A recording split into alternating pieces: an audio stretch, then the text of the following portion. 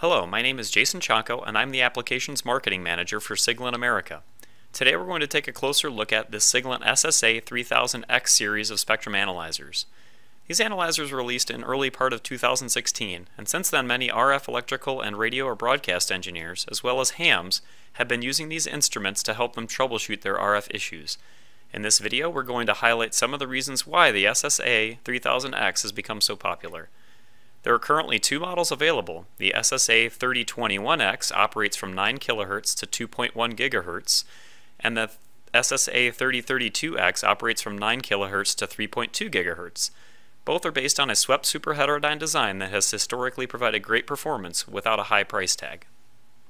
Let's pull up the datasheet for the SSA3000X and take a closer look at some of the features and benefits. DANL stands for Displayed Average Noise Level, and it indicates the noise floor of the instrument. Lower noise floor values enable you to observe lower power signals. This is especially important when you are hunting for harmonics of a signal or potential interference sources. The SSA3000X has a DANL of -161 dBm per Hertz typical.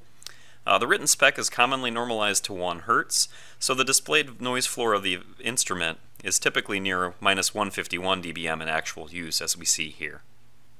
The SSA3000X also features a 10 Hz minimum resolution bandwidth setting. This provides a lower noise floor and also provides a better frequency resolution when you're comparing it to the minimum resolution bandwidth of 100 Hz found on similar analyzers. Basically, the lower the resolution bandwidth, the closer you can discern between two signals that are close together, and also it has the added effect of lowering that lowering the DANL or noise floor. Now let's take a look at phase noise. This is a result of small thermal fluctuations in the circuit elements of your RF source you are testing, as well as the spectrum analyzer input circuit. It's similar to jitter with an oscilloscope or function generator. To accurately evaluate the performance of an RF source, such as an AM transmitter, local oscillator, or clock circuit, the phase noise of your measurement system needs to be lower than the phase noise of the transmitter. The SSA3000X delivers with respectable phase noise of -98 dBc per Hertz at a 10 kHz offset. The SSA3000X also features a 10-inch WVGA display, and it does measure a full 10 inches, there 10.1, and we've got about 7 inches of actual trace area. And also, when you slow down the resolution bandwidths and the sweep, you'll see that there's a progress bar that helps indicate exactly where you are located in the frequency space, which is nice. The instrument also features the ability to show up to 4 traces simultaneously. This is 4 versus the 3 that is available in many other spectrum analyzers. Having the ability to view 4 traces simultaneously and being able to configure them each separately allows you to compare more of the traces that you've collected using different setups for the instrumentation or any particular parameters that you may have adjusted while you were performing the data collection. So you can almost use it as a reference hold, similar to an oscilloscope reference hold. It can be helpful when you're troubleshooting multiple scenarios or different measurement environments. And now we're going to take a look at the save feature. We're going to insert a USB stick and we're going to press File, and now you'll see that the save type, we have a number of formats. We can also have JPEG and bitmap, and those are going to be mapped directly to the save key. Every time we press the save key, it's going to open up a file dialog, save as JPEG, and now we press enter to save to the USB stick, which is indicated here. But we can also go back and to display, and we can change that to an inverted image. That's going to save you on ink when you go to print. The next option that I'd like to introduce is the EMI Toolkit for the SSA3000X. The EMI Toolkit is going to be helpful if you're going to be performing any troubleshooting or pre-compliance measurements on your product prior to taking it in for full compliance testing.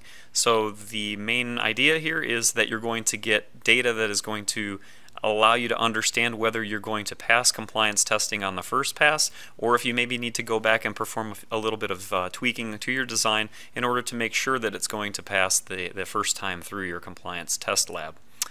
Some of the things that come with this particular feature are going to be the EMI filter. We can enable that by pressing the bandwidth key and then enabling EMI.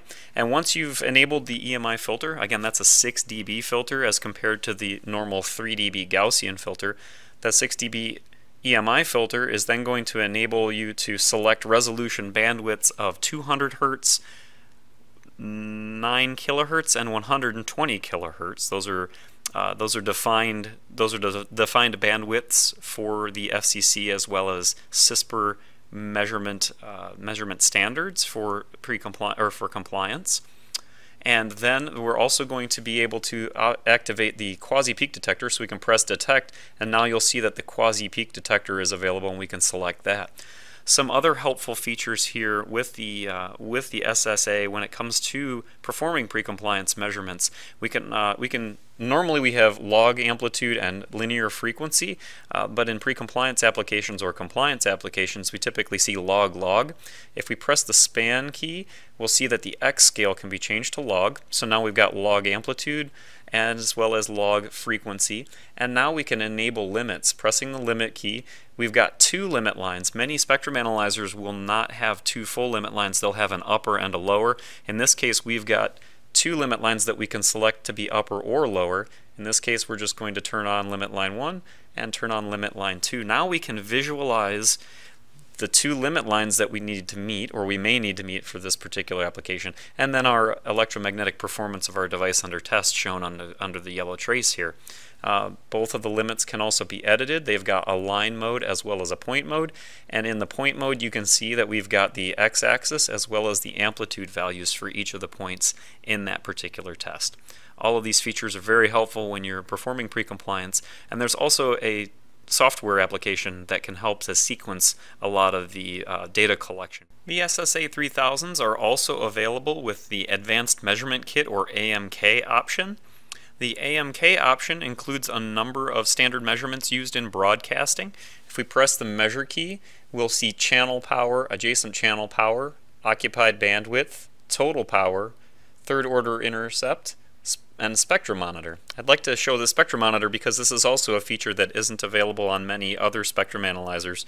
By pressing the spectromonitor, we'll see now we have a sweeping waveform going, or a sweeping trace. The frequency is sweeping from a start frequency to a stop frequency, and then over time with each successive pass we're actually seeing the waterfall chart located here on the bottom from minus 10 dBm in red to minus 110 dBm in blue, and then it's tracing each successive trace as being stacked on top of one another, so that over time we're starting to see the actual trending. If we had frequency hopping or we were bouncing between different zones or different frequency values, we'd be able to then very clearly indicate that using that waterfall charting feature. Very helpful.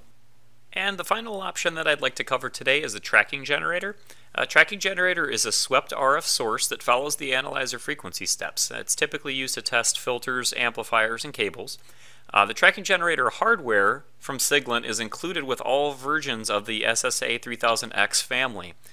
With some competitive analyzers, you have to order the hardware when you buy the analyzer. There isn't an upgrade later on. You'd have to trade in your system that does not have the tracking generator option and purchase a unit that has that hardware. With Siglent, you purchase the hardware.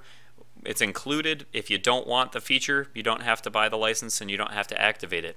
If you do purchase a unit without the TG option enabled, your upgrade is available at any time. You just, to activate the TG option on the Siglent SSA3000X, all you have to do is call your nearest Siglent office or distributor, purchase the option, and enter the license key. Unlike many analyzers, the TG also operates to the maximum frequency of the instrument, not just to 1 gigahertz. So if you have a 2.1 gigahertz unit, the tracking generator operates up to 2.1 gigahertz. That makes the TG option even more powerful, giving you a full bandwidth capability or full frequency span capability to test your passive and active devices.